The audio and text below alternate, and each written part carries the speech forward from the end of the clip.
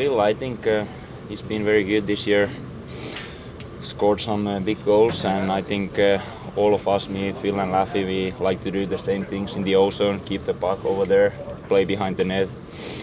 That's kind of our game, and I think Phil, me and Laffy, all of us, we know how to do that, and I think we are good at that. In terms of his position and his role on that line as the center, how does he impact the way you and Laffy play too in that position?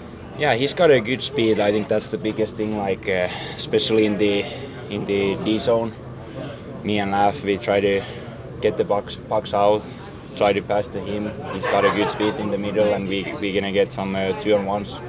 So I think that's one of the biggest things. Like he can bring some speed for our line. And when you think about what you guys are up against in this series, the speed that they have, how big is that for your line to have that type of speed as well? Yeah, like they have some fast players also. So I think our line, we just need to play like we've been playing before, like last year playoffs. So get the puck in the O-zone, play over there behind the net, get some chances, like those things.